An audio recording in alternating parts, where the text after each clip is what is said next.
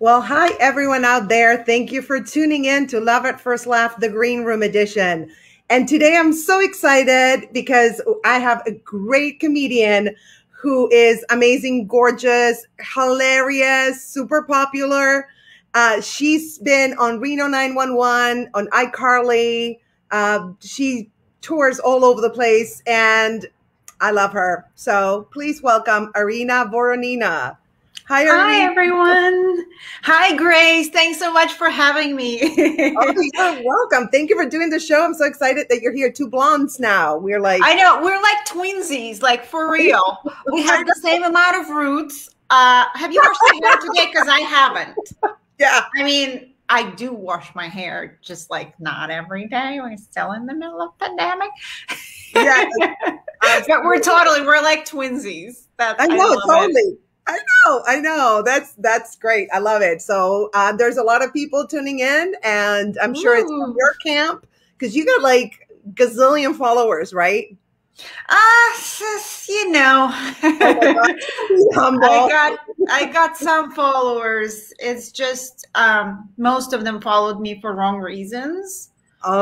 Because of my boobs and because of my, Playboy past. Mm-hmm. And when I took a U-turn and became a comedian, they're like, wow, where's the boobs and bikini photos? And a lot of them kind of like unfollowed.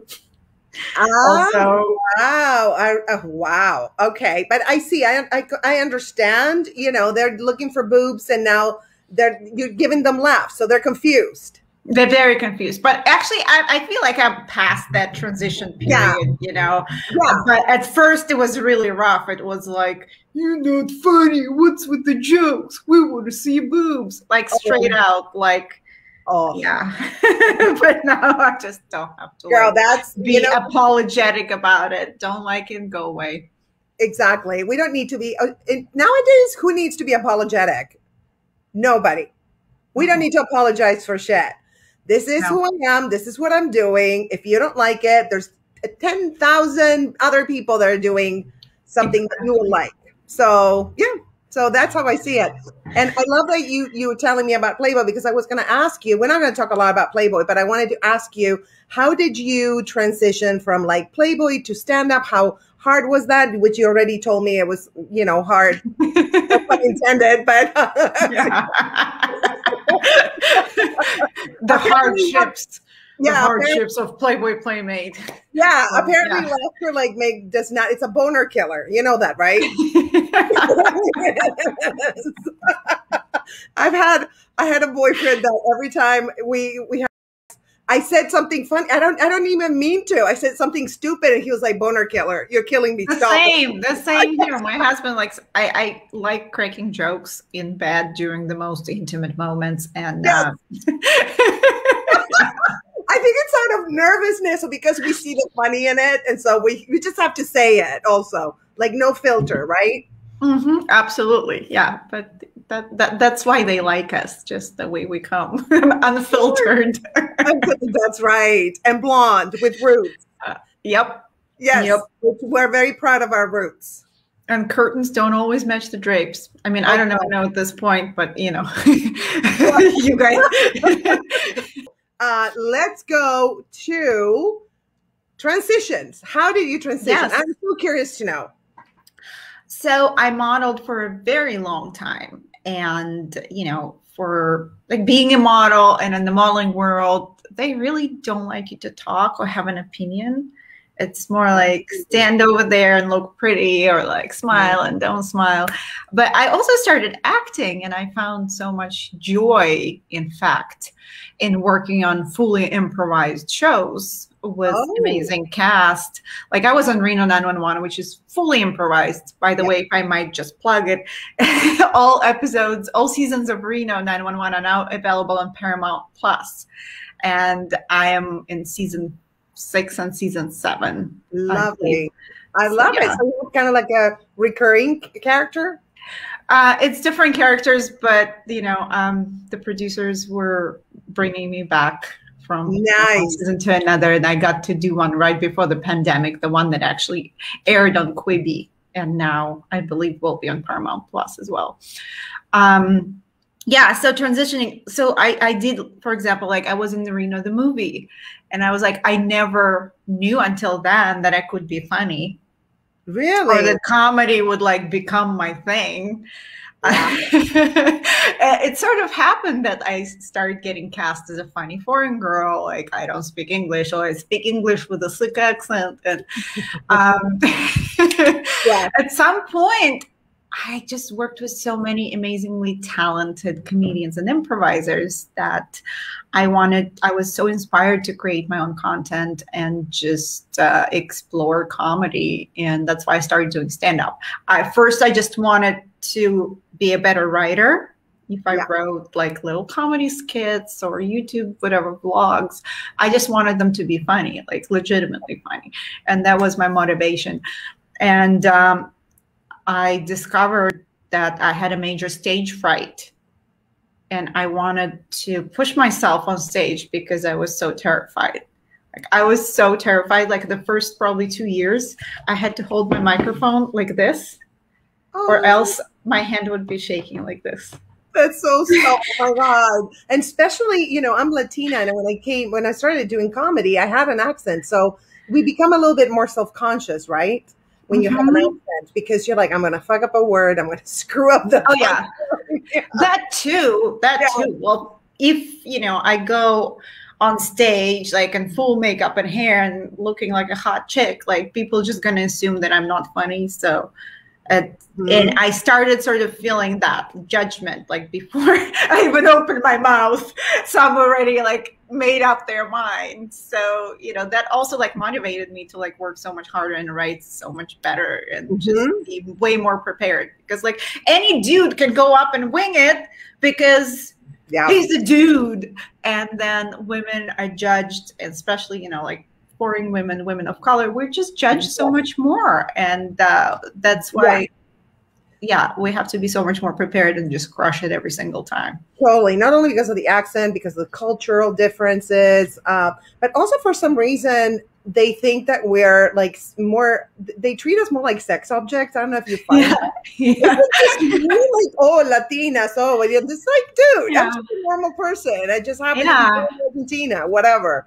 Right? Yeah, like it's not my fault that my boobs are bigger than my head. Like honestly, like I didn't buy my boobs. I was born like this. Girl. So, and I got in a habit of performing in like hoodies and sweaters. Just please don't look at me, because if they start looking at you, they will stop listening. Yes, I was focusing on your boobs like for 10 minutes. And the first 10 minutes at least, and then they're still focused, and they're not going to listen because there's another part of their brain, another brain that's, you know, in motion. So the part of my process as a comedian is to completely desexualize myself in the first few minutes. Like, I eat cat food and I'm gross. Okay. And want to know something else? I have toenail fungus. No, I'm kidding. But, you know, that's kind of like what it is. And even if people don't realize that, that's a part of the act. Because by the time I get to talking about Playboy, talking about, you know, modeling, everyone already knows I'm funny and they pay attention. So they don't want to know. So you craft your set where before in the beginning you talk about, I don't know, being from Russia or whatever, and then you go into Playboy. You don't start with Playboy because then people are going to assume that, like, oh, she's Playboy. Oh, so you had to change the way you dress, which is so, because female comedians, that's what we do. We're like jeans and a t-shirt and hide our assets because it's just, we don't want them to focus on that. So I know. Well, of course, like if I were like taping something, I would dress up a little bit. Or like if I'm doing like a big, you know, like, I don't know, feature show in Vegas, like I would just dress a little nicer, but still I wouldn't be going like, you know, hey girls, boobs out. And you know, some girls can pull it off. And there is no disconnect for them, and it's a part of their act. But for me, I just need to dress down and like hide. No, totally, I agree, because you're super hot and you did Playboy, so people, it's just, I get it. So, what propelled you to do stand up? Was it because, you know, like you said, you were around comedians and then you were like, oh, I want to do this. Is there, like, growing up, did you ever think that you were going to do comedy?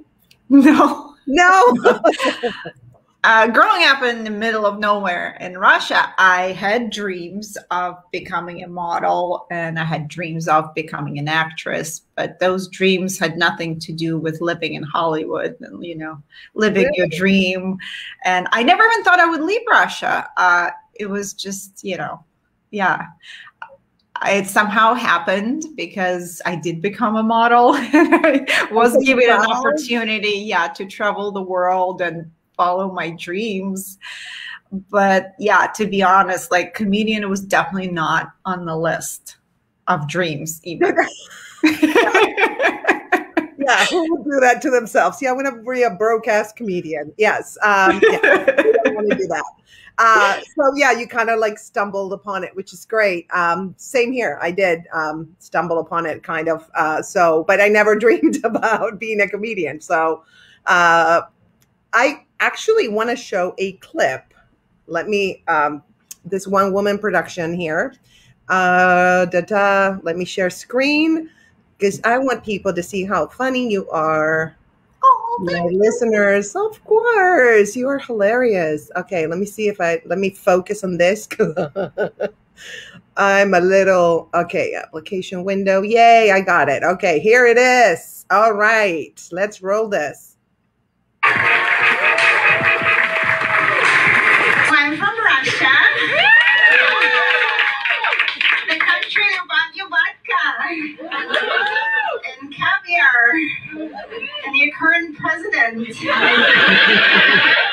You're welcome. When I came to the States, I didn't speak very good English. I didn't know what ADD, STD, DUI meant until I got one of each. And I actually came here to work as a model. And on my very first photo shoot, photographer goes, "Hey, Irina, do you want to pose for Playboy?" And I'm like, oh my God, you mean like fully naked? That's just insulting. It pays $25,000. I meant to say inspiring. I love it. Thank you. Inspiring. Yes, of course. Was it the money that really convinced you to do Playboy, or yes, of course. It's a true story. This joke kind of like tells it all. I never planned on moving to America either. That was not on my dreams list. I loved living in Europe, in Switzerland. In fact, I modeled in Italy. I traveled, and I came here for a photo shoot. And the photographer was literally like, "Do you want to pose for Playboy?" I'm like, "Who, me? Why would they like me?" And I was just like not thinking that would ever happen. And I went for an interview, and literally that same week, I got put in a Playboy mansion to shoot a test, and then the centerfold, and then they sent me back to Europe so I could figure out the working papers, because they knew they liked me. They just couldn't publish me or like officially give me a month until I get some kind of visa to work in the States. Exactly. I know how that goes because yeah. So that's the story. And it only took me a year and a half to get a visa. So they shot everything in 1999 and 2000, but I didn't get published till January of 2001. How exciting. How did your family react? Your mom, because I know you have a lot of sketches about your mom on TikTok. Yeah. At that point, you know, like I've been independent and I've been living by myself since, I don't know, 18, 17. Mm-hmm. And yeah, I started making money in modeling. I mean, every parent should be proud, I guess. Absolutely. Absolutely. I once had to do, in a theater scene, I was in lingerie, and my mom went to see me, and my dad had passed away. And she goes, Graciela, I'm so happy your father is dead because he would not have liked this. He was happy my dad was dead. Yes. So I know that's why I asked you, because moms, foreign moms are different, aren't they? Yeah. Well, my mom she's proud. Also, I love it. She can't say she's not proud because I've been supporting her ever since I started making money, which is like for the last 25 years. So you can't bite the hand that feeds you. Like, Exactly. what is it on your picture? Naked boobs? But mom, like those boobs, they send you money every month. So exactly. They bought you this house. So pretty much. You better watch it. I wanted to ask you also about stand-up per se. I'm always curious about how people prepare to go up on the stage, because we're all different. Some people get nervous, some people don't get nervous. So how do you prep to go up on the stage? Do you have any rituals or anything you do? It's been really weird for like probably the first 4 or 5 years of comedy. I would always plan out my set. Like, let's say I have 7 minutes, I would write out my 7 minutes. Like, I know exactly what I could like cut for time and know exactly where I'm going to end. And the more I do comedy, I'm realizing that this is such a wrong approach. Yes. To comedy. Like, it's not about how many jokes you can squeeze into 5 or 10 minutes. It's about connecting and just connecting and being in the moment. Sort of, I used to just like prepare to a T, memorize my set, run up there and just do it. Now my preparation is about paying attention to the show, trying to, do some callbacks in other people's jokes, get to know your audience, try to connect with them in the first, 2 minutes. Yes. And then, maybe I'll do a couple of jokes, maybe not. So it's different. I feel like maybe I entered the next step of being a comic where it's more about the audience and not so much about me and my preparation. It's about just connecting and making everyone to have fun, including myself. Absolutely. I love that. That's key to stand-up comedy. You have to have fun. Yes. It's like your party and you're the alpha dog there and you prepped, you wrote jokes, you talk about, you expose yourself, literally do you find like you expose yourself more doing stand-up than, let's say, Playboy? 100%. Yes. It's a one-woman show. It doesn't get more naked than that. You're exposing your soul. Your soul, exactly. The body is easy, the soul not that easy. But here, look who we have. 2 of my best. Marty. Hi, Marty. I just saw Marty the other day. Yeah, I saw it on Facebook. Yes. I love him. He's great. I love him. We have, let's see. Oh, Joe, thank you. He says, said it before and I'll say it again. I applaud men and women who can get on stage and be funny on command. Oh, thank you, Joe. You. That's very sweet. Thank you so much. Yeah, we have balls. You think we have balls? Lots of balls. We have a lot of cojones. Definitely. Let's see here, Joe. Comedy is about escape and laughter. Women with a sense of humor is sexy all the. Okay, Joe. Thank you. Because thank you, Joe. Some men find funny women intimidating. Like when I go on dates, they feel they have to be funny, or like that they find me intimidating sometimes. Which I'm like, what? Yeah, like it's not a competition. Thank you. And your husband is super supportive. He is. He's the best. Sweet. I probably wouldn't be still doing comedy if it wasn't for him. Because in the past, like I would date men that instead of encouraging me to pursue something or like become better in something, they would be like, oh, there's no way you could do that kind of thing. And there's no way you can be as good as the next person. So my husband, like, even when I was terrible, when I was starting out, and I was super nervous, like it was never like a discouraging sentence. It's more like, I'm so proud of you for doing this. Oh my God. Yeah. And that's how like I got here. Here we are 6 years later and he's just more proud every day. Does he have a brother? No. This interview is over. No, I'm kidding. No, I got a good one. He is the best husband out there. one in a gazillion. So Nate here, this has been one great and entertaining interview. I can't stop laughing. Thank you, Nate. Oh, thank you, Nate. That Nice to meet you. Good to see you on here. So sweet. Thank you.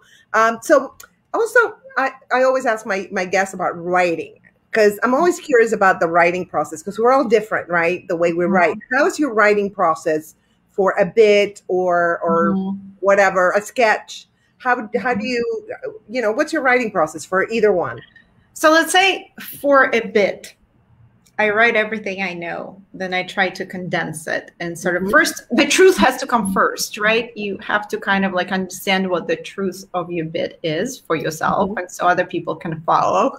Like even my cat food bit, like it's been rewritten so many times because I understood that at some point people wouldn't follow, and I need them to stay with me for the entire few minutes. Yeah, so I write what I know, then I try to find some organic punchlines, right? Because it doesn't have to be like a fabricated punchline. No. It could be just your truth, which is sometimes much funnier than like all kinds of punchlines. And then it's about condensing. Economy like right now, yeah, I'm working on a set about growing up in Soviet Russia with no feminine sanitary products. Oh my God.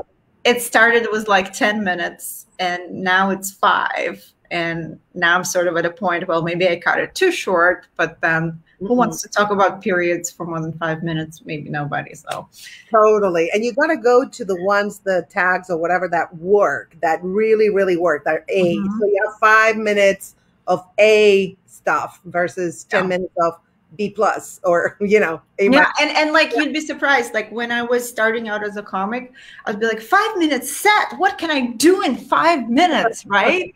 But now it's like, that challenges you just to bring like whatever you got in 5 minutes. So now it's more like, well, 10-minute stuff means like I have to do old material, So it's all good. Like I appreciate 5 minutes. That's now so much more. Oh yeah, absolutely. How do you have like probably more than an hour, right? Have you ever done? No, I'm working on my first hour, and realistically, I probably have 45 minutes right now. That's good. You going through like, oh, this is kind of getting old. Then Trump joke is like Trump, and I need new stuff. So maybe I should do 10 minutes on periods. I know. Or maybe I should write something new. I'm not sure. I don't know about you, but as I keep writing stuff, my new stuff is actually better a lot of times. So I'm like, I just leave some jokes out of and then I look at them and I'm like, they're not bad. And I revamp them. Do you do that? Yes. I've been doing that too. Yeah. It's just so hard because like our gauge of our own material is like so weird just because like I've been doing like same joke for like, I don't know, last 2 months. It's old to me and it's not interesting. But then for other people that never seen you before, they're like, oh my God, this is your best joke ever. Yeah, it's so hard to gauge your own material, like especially with Zoom shows. Oh my God. It's like you have to scroll. That's what I do. I scroll and it's like, oh, let's see, you're unmuted. Let me ask you a question. It's like you do forward. It's just so weird. And then people mute themselves because there's stuff going on in their place. And so they don't want the noise to upset. They're just being respectful because their dog is barking, and you're like, they're still laughing, but you're like, it's so silent. I know. What is this? I know sometimes I've had in Zoom shows where people are talking like, what do you want? What is it, like a whole conversation? And they're trying to look and see who it is and mute them. They're very interesting. It's kind of like a different form of heckling. It's like unaware of being them heckling you because they don't know that they're unmuted. So let's see. Here we have. I wanted to show. Okay, here, Howard. How sweet. Loving Irina's stories and how she got where she is today. Love her laugh. Oh, thank you, Howard. Thank you, Howard. I love it. So Here's Nate. Let's see. I have a question for Irina. Have you ever had any bad experiences on stage during one of your comedy gigs? Oh my God, Nate, you read my mind. But that was the next question. What was your best set? Best set and worst set. Yes. Oh, gosh, it's so hard. I'm usually very well prepared, so I never felt like I had like a terrible, like I bombed completely. Mm-hmm. So there were probably like a couple times where like realistically I did bomb. It's just different. Every show is different. You know, It's everybody's dream to perform in front of 200 or 300 people, sold out, comedy club. But when you are starting out and just honing your craft, like you find yourself performing in front of 12 strangers at the bar. Yeah. And that sometimes might be a great show too. You connect with the audience and you get all your jokes. Like it's just every show is so different in our industry. Every Zoom room is different. So I would say there's no bad shows, though I had a couple where I felt like I bombed, maybe even if I didn't. Like I did a show in Laughlin in front of a couple hundred people where like they cut my mic because I was under impression I was booked as a feature and I was doing 15 minutes. They were under impression I was booked as a host and I was doing 10 minutes. Oh. And I just literally, like, I just said hello to everybody, blah, blah, blah. We're going to have a great night, and just did a couple jokes. And I'm like, I didn't come to Laughlin to do 10 minutes. But casinos, exactly. So casinos are very strict about getting people back, on the floor and gambling. So the sound person decided that that was my time and he cut my mic. And then I had to go back up there and host the show. And I was like, OMG, OMG. Yeah. Because it's a whole different skill, that's a different thing to MC than to feature. Mm-hmm. So it was, obviously a mistake on the booking part for the booker, who also came in late and literally let me know. He started the show late because he was late and let me know 2 minutes before I went on stage that I'm hosting. Mm-hmm. And I was under the impression that I was featuring. Yeah, and I was like, I'm never going back there again. And it was kind of like, I didn't break down, but, Brian Kiley was really awesome because he was the headliner. He was like, you did great. It's like, it's a tough room. It's a weird crowd. It's Laughlin. And obviously he carried the show and like he killed it. And we all had a good time. But yeah, that was probably like the most traumatizing experience for me. Because like I went to that shithole to have my mic cut off on me. Excuse my French. Whatever. What doesn't kill you makes you stronger. Absolutely. Oh, stand up, of course. Absolutely. Do you do shitty bars and stuff? I remember I used to do shitty bars just to get stronger. To feel. Yeah. Oh, I used to go to like open mics. I used to think that in order for me to bring a show at the Comedy Store, I needed to go to at least 2 mics the night before. Yeah. And I would find myself in like East LA at 10 p.m. at some coffee shop or whatever. And now I'm like, why am I doing it to myself? I could have just like bought a microphone and performed in front of the mirror, which would have probably been a better outcome. But oh my God, absolutely. Yeah. Mics are like the worst. So yeah, the goals are to do less shitty shows, especially now with Zoom. Like it's a little spoiling. Like you can go on a mic without, you can visit an open mic, without having to leave your house. And also like now I'm being offered like, oh, do you want to do a live show in San Diego? I'm like, in San Diego? No. What does it pay? Like, no, I don't want to do a live show. In fact, in San Diego or Laughlin, I have nothing against San Diego and I'm grateful, but it's like, unless I'm featuring at the Comedy Store in La Jolla and getting paid, like, what's the point? There's no point. Now, I think as comedians, we realized how much we traveled. Mm-hmm. Some shows were great and other shows were shit. And like you said, we don't know which ones are going to be good and which ones are not. So it's a gamble. But now that we're doing Zoom, I read an article the other day that there's going to actually be, the clubs are going to do half Zoom and half live shows. So the Zoom trend is here to stay. Yeah, yeah, no, for sure. And it's great. It's great. You can get more grounds covered. And I'm sure my fans from the East Coast and like the Middle America, they appreciate that I was able to do Zoom shows and they were able actually to see me perform. Yes, absolutely. And you have people from other countries, anybody. Yep. That's super cool. So it's a whole different experience. And they were saying that, for example, if let's say you go to, I don't know, San Diego, right? If you're going to do a Zoom show where they don't allow people from San Diego, so the people from San Diego are going to go to see you live. I mean, it's so weird. Like they're like figuring all this stuff out. And so I think the Zoom culture is here to stay. I think so too. And, it's great. Like, I'm not saying we needed the pandemic, but, we've come a long way. And I think our industry needed it because it's so much easier for comics and we can expand our audience and we can make, fans. Absolutely. And we can complement new fans.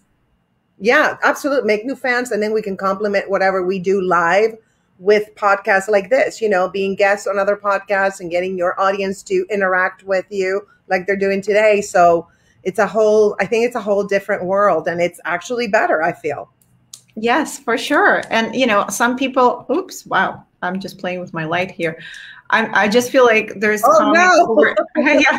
Oh no. Oh my God, what happened to you? But yeah, this is like the beauty of the ring light. Hello. We all have our secrets. There are comics who have been able to adapt and who have written a new hour of material and, doing just pandemic has not stopped them. And there are comedians who just, Zoom shows suck. I want to do live comedy only. It's like, look, if you love what you do and if you want to stay true to your craft, it doesn't matter if you're doing it live or on Zoom or a combination of both. Like you can be working out every night if you wanted to on Zoom. Absolutely. And not leave your home. That's the beauty of it. All you need is some good lighting. That's it.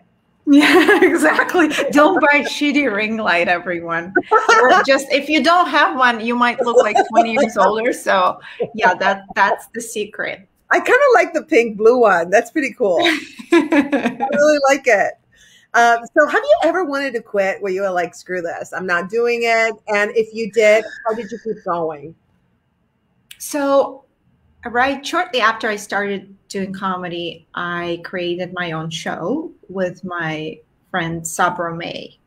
It was called Comedy Stew, and it was all female lineup, and it went on for 5.5 years. Nice. We used to do bi-monthly and then monthly show at Bar Lubitsch.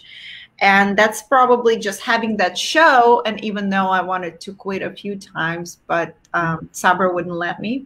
She's like, this is the best thing we have going for us. Yes.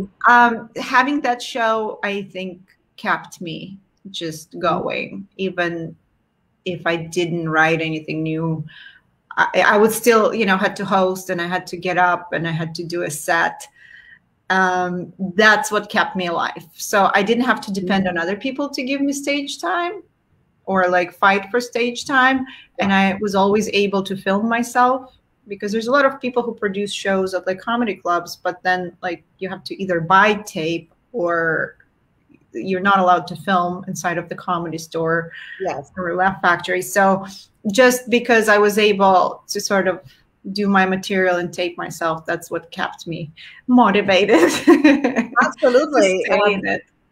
Absolutely. Love at First Laugh is actually the live show. This is the Green Room Edition podcast, but it's a live show, and you did a couple of my shows at Flappers. Yeah, for like I think I did it for 6-7 years. And yes, absolutely. It's like, even if I wanted to quit, you're so right. It's like, I have to do it because I committed to doing this and, giving other female comics or, the opportunity to be on the stage and work out their stuff. So yeah, it's kind of like a commitment that an outside commitment, but it really pushes you to continue because I feel like a lot of us do have that, like, you can't get out. It's almost like a trap.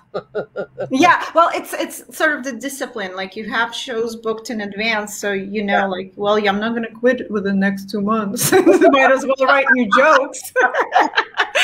I know. It's I feel like it's a trap, but it's a fun trap.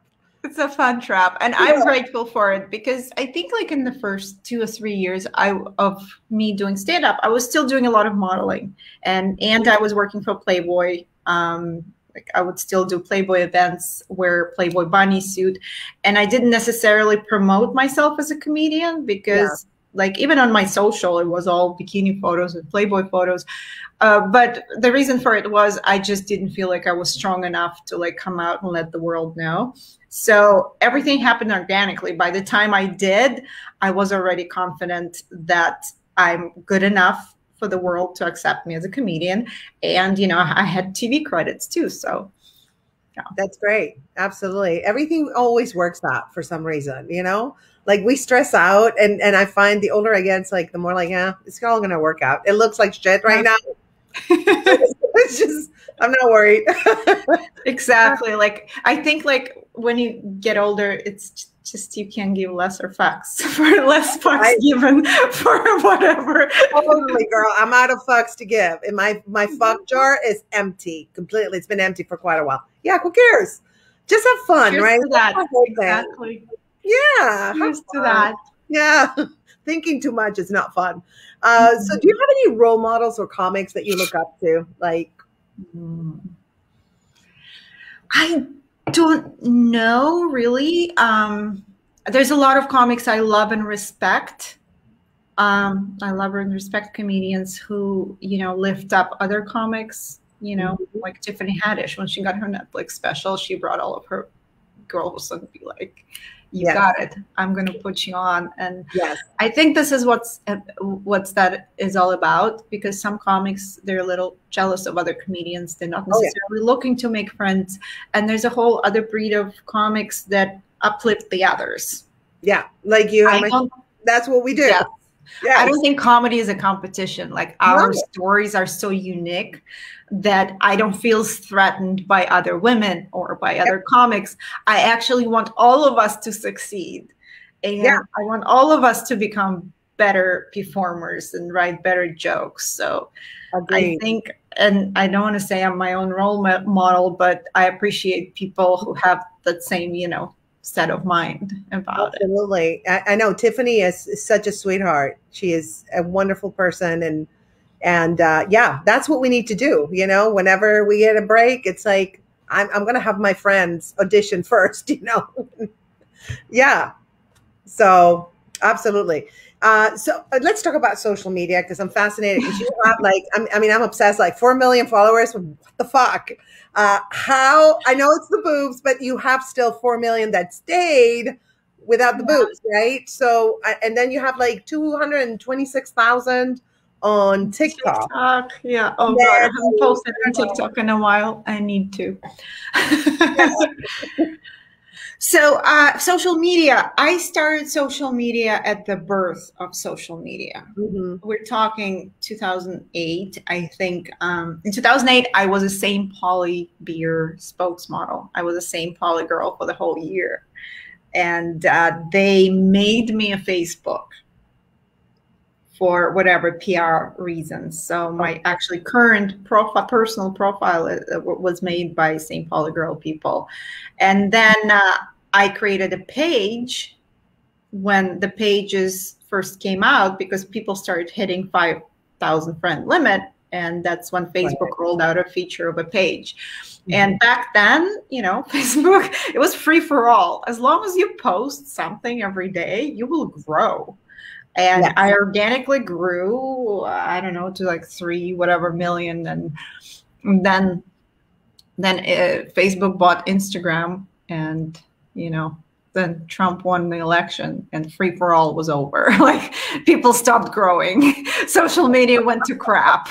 Like now it's really, I mean, you can still, I guess, organically grow on Facebook, but like Instagram, forget about it. It's just pay for play. Unless you manually adding people every day, you do your own follow, unfollow. Who wants to do that? Well, it's too much work. Yeah. It's just, And you know, as comedians, we meet so many people and we network a lot. So you always have people following you. Yeah. So yeah, it's pretty organic, I think, for us. Here is a question from Nate. He says, before you got into comedy and modeling, did you ever do any sports? No, Nate, I have to disappoint you. I have very broad shoulders, but I like barely know how to swim, and I don't play tennis. I'm a terribly coordinated person. Yeah, no sports for me. But I grew up like in a small town in Russia, and like our sports was drinking and smoking. You know, stealing your mom's cigarettes at the age of 14 and buying some vodka and drinking it on some staircase, and that was my teenage years. That's too funny. Because there was no smartphones, there was nothing else to do. Your country was going to shit, and this is how we coped with it. Like, yeah, the early 90s children of Soviet Russia. Oh my God. Here we have Jamie. He's saying the Zoom shows let us Rabbit Irina fans get our fix. Yay! Hi, Jamie. Jamie made it to a few. Jamie is actually a dear friend, and we've been friends for a very long time. Jamie started following me on Facebook and Instagram probably like 10 years ago or more. And yeah, Jamie's amazing. And we got to meet in person too a couple times. He came to Los Angeles, and actually right before pandemic, he came to one of my shows, I think in 2019, which was great. So yeah, Jamie was able to support me at a couple comedy competitions. Oh, that's so sweet. That is thank you, Jamie, for supporting Irina. So here's Nate again, who doesn't love vodka.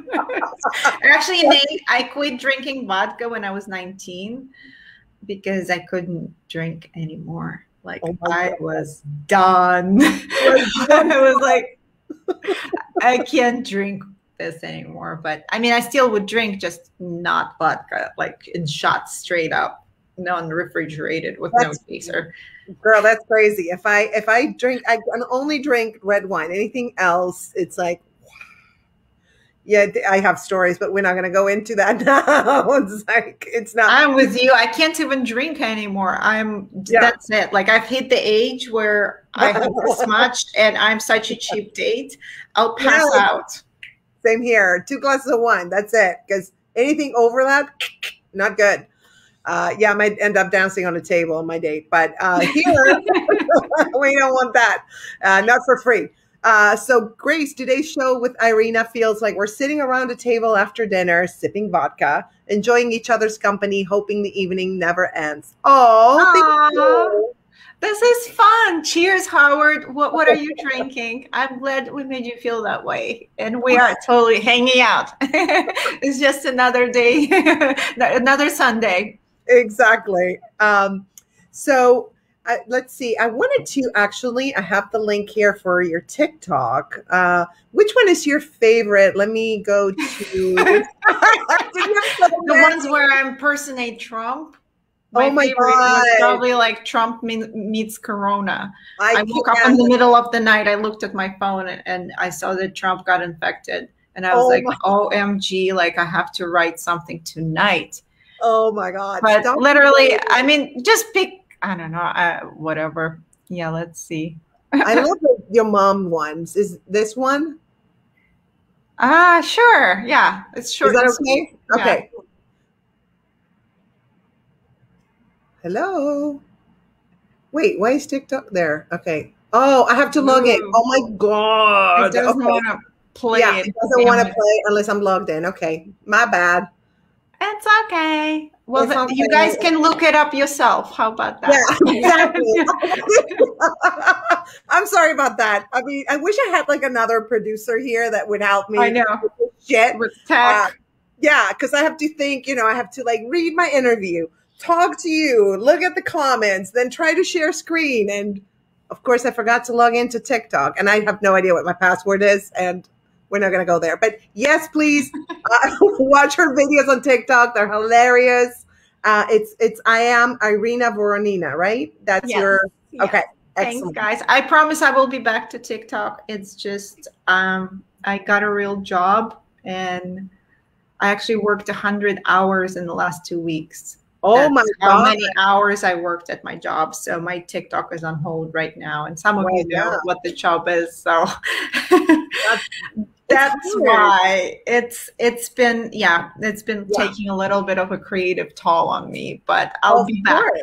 I don't plan on working 100 hours, like 50 hours a week in the near future, but this was a very important period for like, get things off the ground.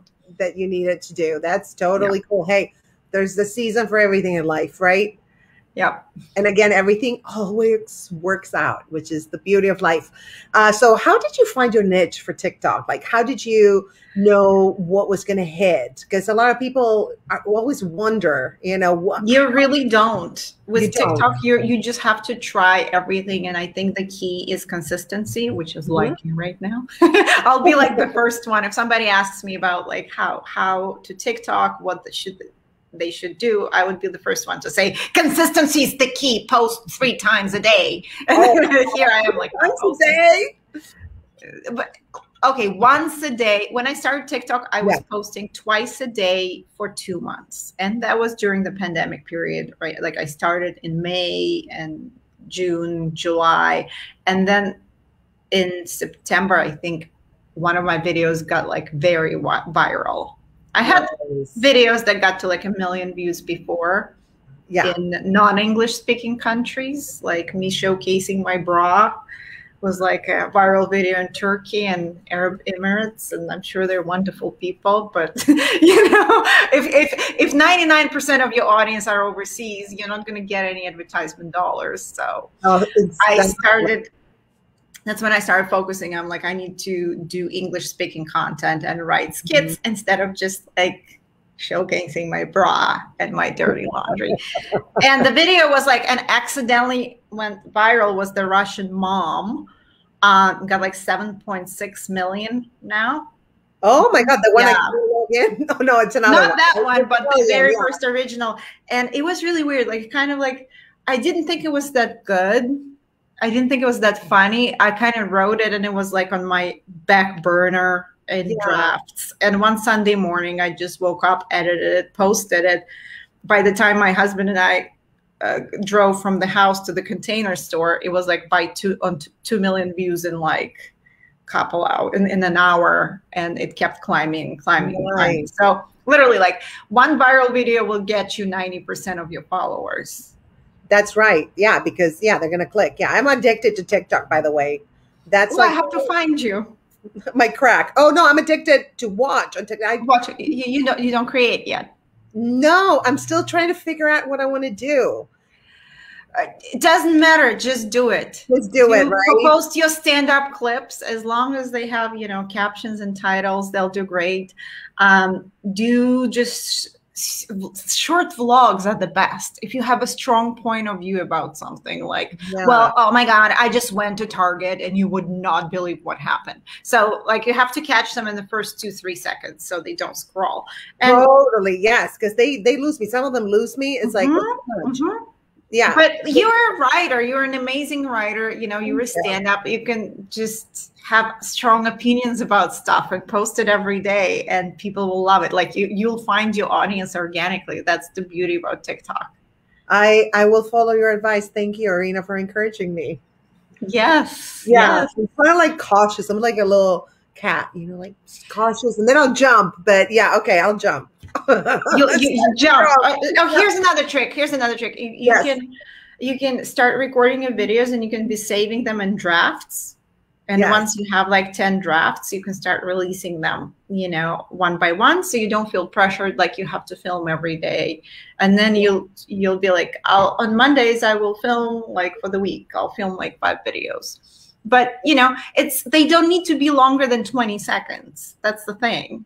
Oh, absolutely. Yeah. The longer you go, the more you lose views you'll get. So yeah, like 10, 15, 20 seconds and you can bust them out and you'll do great.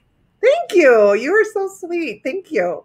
And That's why people love you. Look, Carlos is Irina. I adore you. Oh, hi, Carlos. Thank you. He spelled my name in Russian. That's so sweet. I know, and Aw. I figured that was her name. It wasn't Irina. It was Irina. Irina. Okay, whatever. Irina. That's the Irina. Spanish version. Here, Nate. He says, I can only imagine Irina Voronina and Grace Fraga doing a TikTok video together. Oh, we just might, because we can do it remotely. Yeah, like we don't even need to be in the same room. Absolutely. I love those duets. Have you ever done duets? Yeah, they're fun. It's just the duets I want to do, they're not going to get the views because you're supposed to duet like videos that already went viral. No, absolutely. Yeah. So you like go like the guy that's dancing, like that one is like everybody is duetting with him. Yeah, no, I get it. Believe me, I've been watching like hours. Like really, I think I have a problem. Well, that's the thing. You're doing your research to start your own channel. And you know what the trends are, and you know what content is out there. So literally, it's only a matter of time until it clicks with you, and you're like, "This is what I'm going to do. This is the kind of content I'm going to put out." And duets are great. It's just I never had a duet do well. Really? Because you would think their followers maybe like. I don't know. Really? The things I want to duet, they're not necessarily the most viral ones. And on the other hand, there's some people who that's all they do. They just do stitches and duets, and they find their audience somehow. I don't know. It's just like TikTok is really weird. I feel like once one of your videos goes viral, TikTok thinks this is all you can do. So. Okay. The only things that do well for me are sketches where I'm speaking and playing characters and doing green screen. And if I'm doing something else, even if it's a big trend, somehow the algorithm doesn't pick it up. It doesn't work for you. It's funny how we have to be also like stats person, you know, when we're doing our own social media. Like I'm always looking at the stats. What works? What doesn't work? It's like we have to do so much, but it's great because we have control over it. Yeah. Sometimes you think it's you think it's the funniest thing and it doesn't do well. And that's kind of like prevent you from doing more of that, even though it might do well in the future. But yeah, like some people just wing it and they don't care about analytics. They just do it for fun. But I'm a Russian spy. I have to analyze everything. I analyze the heck out of it. Before I post something similar. I love it. Look at Marty. I love Marty. Where's Marty? Here. This has been a wonderful show. Oh, thank you, Marty. I love him. We talk a lot, like once or twice a week. We're like, we don't, but we will be. And we'll go for lunch very often. I know. I used to do that too with him, like once every 6 months or so. Yeah, we've done. That's what Marty and his friends do. We go to lunch with him. Irina and Grace, you're super hilarious. Thank you, Irving. Thank you so much. Thank you. I love Irving. Thank you, Irvin. I love you. Let's see. What else? I'm trying to look for. I see if I covered everybody. I'm sorry, guys, if I didn't cover everybody because it's kind of hard to do it all. Once I have a producer like looking through the comments, I will be able to do it. Vodka. Okay, here. Vodka and smokes. Too funny. Yeah, that is really. You should do a sketch about that. Yeah, growing up in Russia, and then but you know what's funny? Like the Russian kids of like right now of the 18, the 20-year-olds, they're so freaking opinionated. Like every time I post something Russian, they're like, well, this is not how it is in Russia, or this is not how, but I'm like, well, it was when I was growing up in the 80s. I was born in 77, so don't tell me nothing. And yeah, it's so funny. I imagine, but the thing is, once you post something controversial, yes, that starts a conversation. and boosts your engagement through the roof. So, Yes. But you have that's to the deal thing. with the negative comments, right? Yeah. Oh, yeah. So that's the thing. That. I posted a thing about vaccine and how great vaccine is and how happy I am that I got vaccinated, and that got like a lot of views, only because all anti-vaxxers are like, well, you're gonna die, and like, what? Look, when you're gonna grow a tail in 2 years. Well, let's see how long you're gonna smile for. So I was like, oh my god, yeah, trolls. I'm just gonna. I noticed the vaccine and the anti-vaccine is like going on like very heavily on TikTok. That's another trend. That's huge. Yes. I'm still waiting to see, because I'm cautious. I'm like I'm like a lion, like, and then attack. So yeah, waiting to see. So which one did you get, if you don't mind me asking? I got Pfizer. And nothing. You were fine the second dose? The second dose, I had fever for about 24 hours. Okay. Actually, I got second dose last Monday. Okay. And I'm still, like, I just finally got back to normal, but it was a little rough. Like, I had fever for 24 hours, and I don't ever get fever. And I had to take Tylenol and like stay in bed all day, like cancel everything. Because after the first shot, I felt nothing. And I didn't think I would have any kind of reaction. But look, antibodies are not going to build themselves, right? So I'm not going to be mad at that. Absolutely. No, I believe in vaccines. Absolutely. They help your immune system recognize what they need to fight, for sure. But I'm still waiting. I'm waiting on the vaccine too. I don't know what's going to come first, TikTok or vaccine, but stay tuned. I think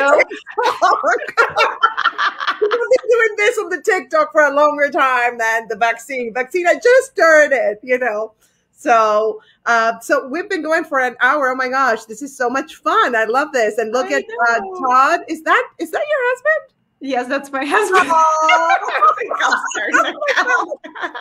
My husband lost me over the summer. He lost me to TikTok. Oh my god! Yeah, and now he lost me to a day job, which also like sometimes a night job.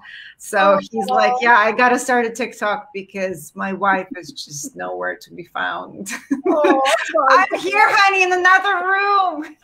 I'll be back soon. Yeah, we're almost done, Todd. Thank you for interacting with us. I love this. Louis Arlen Epstein. I wasn't going to get a vaccine, but now that I know it grows a tail, I'm all in. Yes. That was awesome. I have enough tails. Show me yours. I'll show you mine. Yeah. Hey, something new. It's good. So let me ask you the last question that I always ask all my guests. What do you want to be known for? I want to be known for my comedy and lifting other people up, for not being a downer and just being a ray of sunshine in somebody's day. Oh, and you are all sunshine. Oh, yeah, you have a beautiful energy. Are you, Grace? Thank you. You have great energy. Love it. So, and people have been basking in your energy for like an hour, and they love you. They love you, of course. I love you guys. I can feel it. Thank you for sticking around for this hour. Yeah, I know. It went by like boom, right? Yep. Definitely. Thank you so much, Irina, for doing the show. You are delightful and amazing and super talented and so generous to give us TikTok advice to all of us. Right now it's free, but I might start charging for it. I'm just saying. Grace, if you have any questions, call me. I will coach you personally. Marty, if you want to get on TikTok, you can make it really big too. Yeah, definitely. Oh, Marty. There's a place on TikTok for everyone. That's what some people don't realize. And I encourage and highly recommend. Thank you. Thank you. University.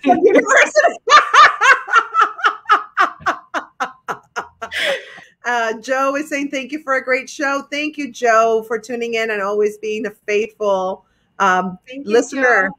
And Yeah, I am someone. Let's see here. Marty's very famous, by the way. Okay, Marty was on America's Got Talent. Yes, and he is a recognizable comedian who gets stopped on the streets to give autographs. If Marty goes on TikTok, I mean, he might just break it. Yeah, I think so. I think he would. I accidentally clicked this, but I love it. You should charge people $6,000 a semester. Oh. But then I'll have to show my boobs, and my husband's not going to like that. Oh, no. For TikTok. For TikTok. No, I'm just saying, if you're charging $6,000 a semester, it sounds like, I don't know, who's going to pay that kind of money for just TikTok advice? You never know. You never know. But I'm saying it sounded like my OnlyFans. I posted a TikTok just making fun of feet, like thinking about starting. Yeah. Now all this feet place is hitting me up. No. Like all these fetish websites, they're sending me messages like, would you want to promote our website? We will pay you like whatever for a TikTok if you post. It's only feet. I'm like, no, that was a joke. I was joking. You guys, you're commenting. This is so cool because we're never going to leave. Just tell the guys in the audience of the seminar, act like you've seen a pair of boobs. I do all the time. I love it. Oh, thank you. We're going to close on this because this is a great show. Thank you, Irina. Every Sunday is an adventure, learning so much more about the world from this show and the amazing guests it has had on it. Thank you, Nate. Oh, all right, girl.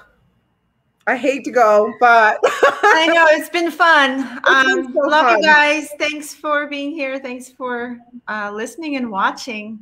And all the best, Grace. I'm going to see you on TikTok. Oh, definitely. I will. I know I will. You will. I need a couple more steps. We'll get there. We'll get there. I know, definitely. All right, guys. Thank you so much for tuning in. And I'll see you next weekend, next Sunday at 7 p.m. Pacific Standard Time. Bye. Bye.